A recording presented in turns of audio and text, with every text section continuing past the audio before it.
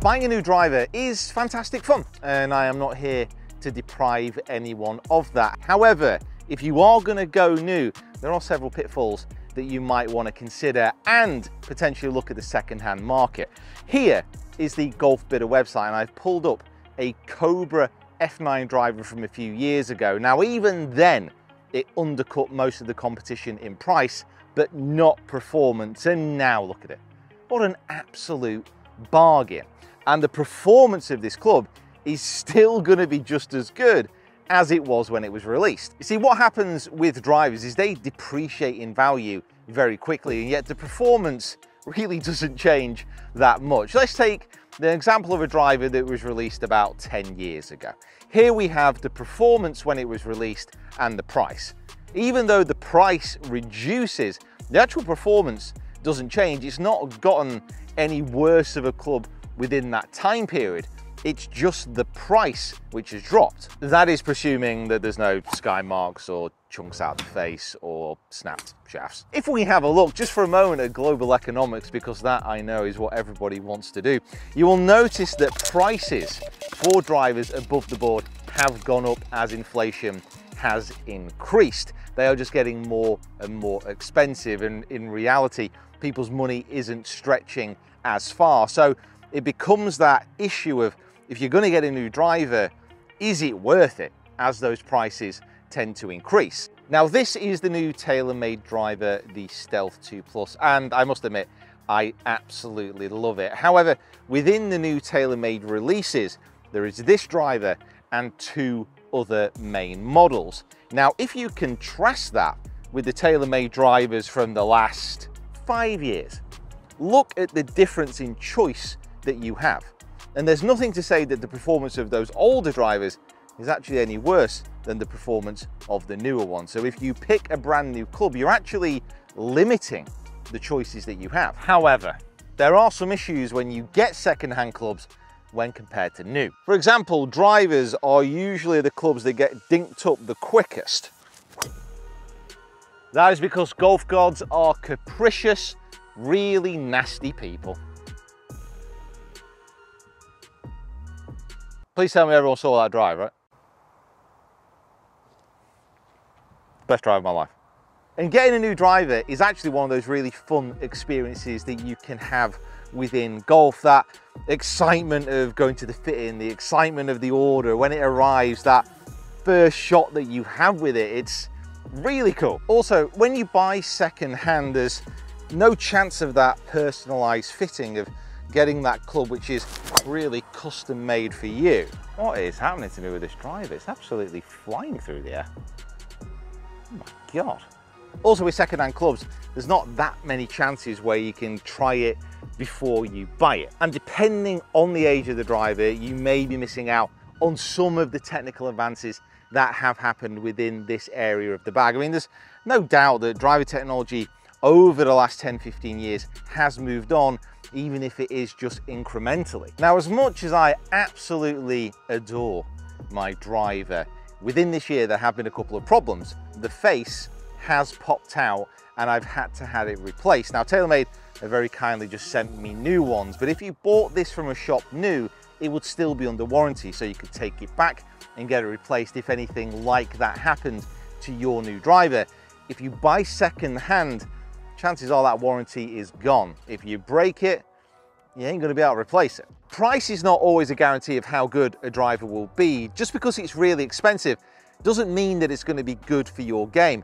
That swing, for example, would not benefit from a £50 driver, never mind something that costs 500.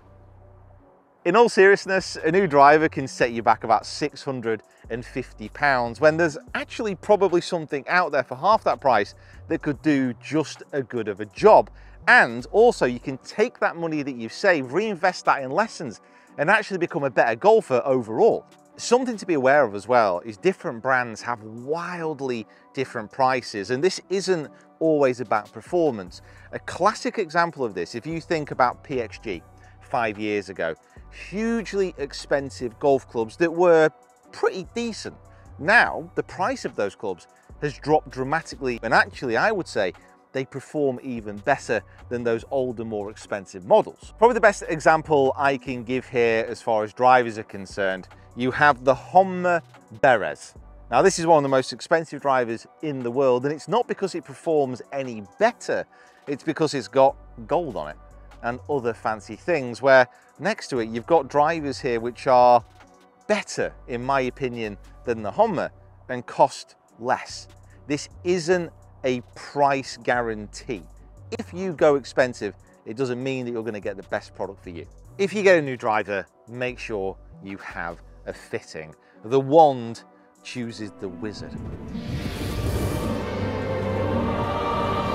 Classic example really is, would you buy shoes that are too big for you? I've been very lucky to have some incredible fittings over the time that I've been doing YouTube, but for you guys, the actual availability of good fitters out there now has exponentially increased within the last 5 years, using launch monitors and expertise to get the best club for you and your game. If a fitting improves your driver performance by a single yard, you will gain thousands of yards over the course of your time with the club. A fitting adds value to your game, but like a fitted suit, nobody else. Apart from your twin, maybe. Now, just because a tour pro is using a golf club, that does not mean that it is the best for you, or in fairness, it doesn't even mean that's the best club for them. This does happen if you think about Rory with his new Stealth versus his old Stealth, if you think about Bryson with his whole Cobra debacle. And no offense, like, these are the very best players in the world. Why do you think that you should be using the clubs that they are? You are just not as talented a golfer as some of the best players in the world. And I gave lessons for many years, and honestly, even really good golfers mostly would benefit from a forgiving driver rather than the very selected models that tour pros use.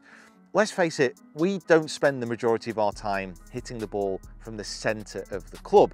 There is a reason that ping drivers are so popular with regular golfers and are very much some of the very best selling every single year. It's because they're forgiving. And it's that forgiveness on the off-center hits that a lot of golfers really do need. Now, a lot of golfers love certain brands, and I am not here to take away your favorite toys. For example, I really like using TaylorMade drivers, and I have done for a number of years, but if I wasn't chasing naughty distance, there are several other clubs which I probably may put in the bag, which would give me a little bit more accuracy and a little bit more forgiveness. A great example of this is Wilson. Now, this is a company that lost their way with the driver. However, when I reviewed the new Dynapower, I was absolutely blown away. And it's that stigma which has actually made a lot of people not want to test this new club that could actually stop you trying out a club which is absolutely fantastic. So if you've never seen yourself as a ping person or a Strixon person, maybe it's time that changes. Have a look at all the options out there. There isn't a single brand which now makes a bad driver. Even Mizuno makes good drivers. Mizuno. Like, the world has gone truly crazy. So when you're selecting a driver, you need to know of the different designs to best suit you and what you want to try and achieve. For example, there are now mini drivers. Tommy Fleetwood has one in the bag, just helps him find a few more fairways, a smaller head. They actually feel really nice. There are anti-slice drivers. That's where the club face is a little bit more closed at address than it normally would do. I have seen those drivers help a slicer reduce the overall amount of curvature in the air. There are high launch drivers, so if you struggle to get the ball up into the air, these can allow a little bit more launch at the point of impact. These things within a driver design can make small differences. However, I do have a little bit of bad news. Okay, rolling. All right, okay, so new clubs isn't going to solve you as a good golfer. Real talk. If you've just been into a pro shop and spent an exorbitant amount of money on a new driver to try and improve your game, I've got some bad news. At the core, you're still going to be the same golfer. It is not going to make you play better. I'm sorry to be the bearer of this bad news. Okay?